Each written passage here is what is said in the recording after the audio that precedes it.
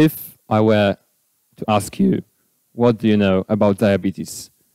Most of you would probably answer, then you get it when you eat too many sweets, drink Coke, and don't work out. And it's partially true, but there's much more behind it than meets the eye. Before we delve into the complexities of treating diabetes, let's have a closer look at what exactly is a so-called sugar disease. That's the most prevalent childhood civilization illness. Basically, diabetes develops when certain areas in the pancreas cease to produce insulin, which is a hormone that helps to transfer sugar from your bloodstream into the cells of the entire body, or, and that occurs mostly to old and obese people, if your pancreas simply cannot keep up with hormone production. If that occurs, the sugar stacks up in your blood, and trust me, you don't want it happening to you in the long run, as you most likely die in about 5 to 10 years. But why does it happen in the first place? Does your organ simply seize up and says, I can't do this anymore? Well, yes and no, depending on the type of diabetes you get. Let's begin with the second type, as it is much easier to explain. As I mentioned earlier, in this type, your pancreas simply cannot cope with a growing demand of insulin that your body requires. This touches mostly old and obese people and can be simply controlled with a good amount of diet and physical training. So, nothing of a huge interest here. But type 1, yes, this is where the fun begins. Imagine that you are a healthy, strong, happy teenager with no history of medical problems whatsoever. Then, out of nowhere, you start to drink about 8 liters of water on a daily basis, have to go to the toilet 4 times during the night, and generally feel tired no matter how long you rest. That's exactly what happened to me about 3 years ago. I can still remember what a shock it was for me when the doctor informed me that for the rest of my life, I have to inject insulin and check my sugar level, which are both painful, almost 6 times a day. But what happened in the first place that I ended up with damaged pancreas? Well, it turns out that my own autoimmune system, which was supposed to protect me, by the way, constantly kept destroying my insulin-producing cells. That's the main reason why people develop type 1 diabetes. As a result of infection or whatever, your white blood cells simply turn against you and start to kill and destroy your insulin-producing regions. And nobody to this day still fully knows why. After 2 weeks, I finally put myself together and started to learn about my disability. And soon after, a realization came to me that, God damn it, I am a lucky man. You see, when the same fate happened to a person that was born almost 100 years ago, they would be dead in just 5 years. Until 1922, there was no insulin ready to give to the patient, and diabetes diagnosis was basically a death sentence. Only after this year, a Canadian doctor had an idea to take out the rabbit's pancreas and use it to produce insulin. And even though it sounds pretty hilarious, that actually worked, and millions of lives were saved from certain death. In the beginning, injecting insulin was extremely painful, as sick had to use huge needles, just like that, which after the usage left huge wounds and left huge wounds. Also, the insulin itself, as it came from animals, wasn't completely pure and therefore caused huge discomfort or sometimes even suffering when given to the patient. Only later, with technological progress and a huge market full of opportunities, did the patient's comfort begin to rise. In the 1980s, the first home glucose monitoring device was introduced. It was called the glucometer, and it finally allowed the sick to control the disease with relative ease. You simply had to prick yourself with a needle and suck the spilled blood through a special strip into the glucometer, which after 2 to 3 minutes gave back the results. The glucometers are still, to this day, the basis of glucose monitoring and are used widely in hospitals, clinics, etc. You may sometimes see people in public wearing white, round sensors and wonder, what are those mysterious things attached to their bodies? Well, let me briefly explain. Those are Libre sensors introduced in 2016.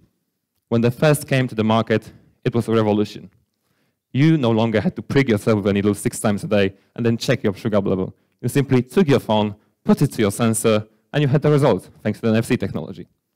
Nowadays, almost every diabetic wants to have one of those, and I personally have one myself. But what about those long glass needles? Do we still use them? Fortunately, not.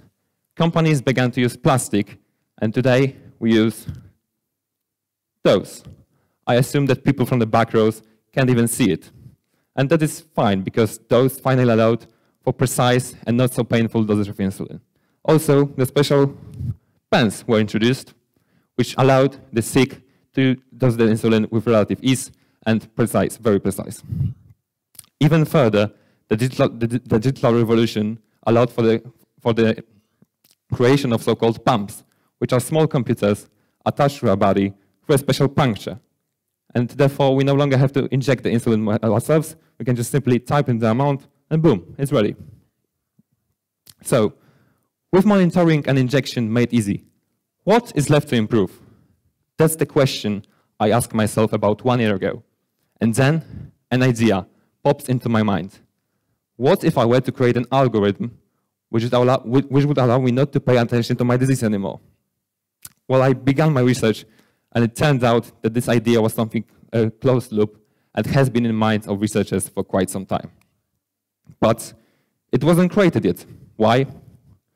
After going through the documentation of people that tried to achieve this microRULES device, I realized that they most likely given up due to too many variables and different characteristics of every human body, such as the fact that every sick person takes a slightly different amount of insulin for different amount of it consumed. Another major problem was the delay between eating, glucose level rising, and readout of the information by a sensor. Also, because normally, when you are a type 1 diabetic, you have to inject insulin before the meal. And as the hormone takes time to work. You decide how much insulin is to be administered to you on the basis of a special carbohydrate and protein fat exchanges that your food contains. So, isn't it possible to create a so-called closed loop? Well, we will see. But I began thinking how to tackle those problems. Firstly, I came up with an idea for the first problem of this delay between absorption and administration of the hormone. My idea was instead of using one puncture, we use more punctures simply, and therefore the total amount of insulin will be divided, and the time needed for the absorption of the hormone will be much, much less. So, with the first problem solved, now it's time to handle the second, harder one. How my algorithm is supposed to calculate how much insulin it is supposed to give it to me. Well, it had to be something that both exchanges, protein, fat, and carbohydrate, had in common. Logically, the only obvious answer here is that they both raise glucose level. I coded it so when the sensor noticed a sharp rise in sugar level, for example, from 120 to 160, they would pass this information immediately to the computer, which would calculate the total amount of insulin that is administered to my body. As I mentioned earlier, every characteristics, every human body is different. And therefore, I had to spend almost 6 months writing down my every result of every sugar measurement and every injection. And therefore, after the equation was formed. I recently began testing, and it seems that it's working. Well, that is, of course, not counting the time that almost killed me, but, you know, nothing happens without difficulties. My next step is to create a fully operational, closed prototype, fully operational prototype, made from garage-made pump and also an Arduino microcomputer. You see, when I was first involved with my diagnosis, it was a catastrophe. But now I realized that this obstacle that life has thrown at me was actually an inspiration. An inspiration to become better self, because I have to strictly watch out for the sugar level. And also created this opportunity for me to develop a fully operational closed loop, which may one day revolutionize how we see people with diabetes. Thank you very much.